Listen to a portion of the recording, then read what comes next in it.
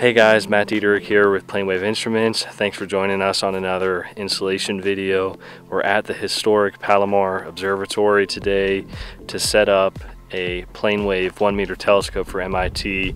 Amazing, beautiful day today, and we're going to start the crane lift tomorrow morning. Today we're just wrapping up a little bit of pre-installation checklist items to make sure everything goes as smooth as possible tomorrow. But beautiful sight, amazing blue skies, crazy landscape, and the historic Hale Observatory behind us there. That's a 200-inch telescope. Amazing discoveries over the years, just a beautiful setup. Hope to see it in person. I just went down into the dome to look around a little bit, but didn't get to go actually see the big telescope itself. Was just in the basement of it. But stay tuned for tomorrow, and don't forget, make sure you always subscribe to us here at PlaneWave Instruments to stay tuned for any cool installation videos that we got going on.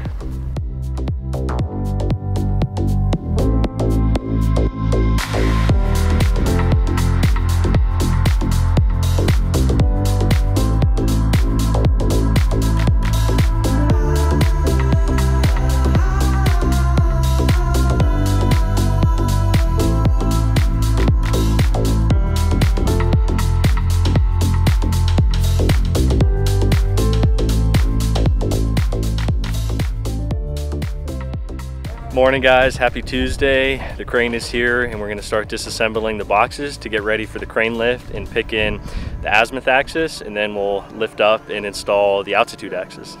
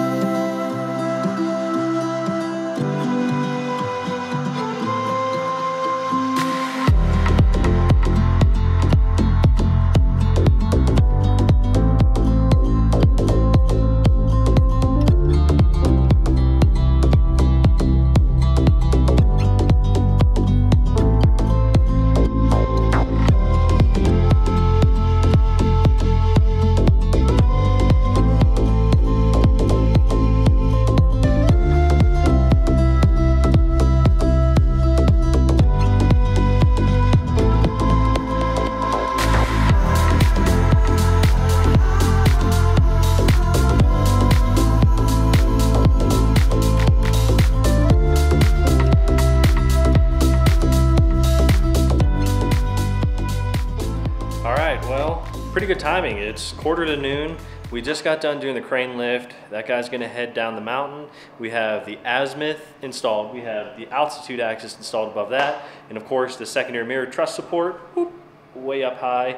Next step, get some lunch, and then we'll put in the primary mirror, M1, and then we'll put in the secondary mirror, and then we'll laser align M2, and then continue on with putting in the tertiary mirror.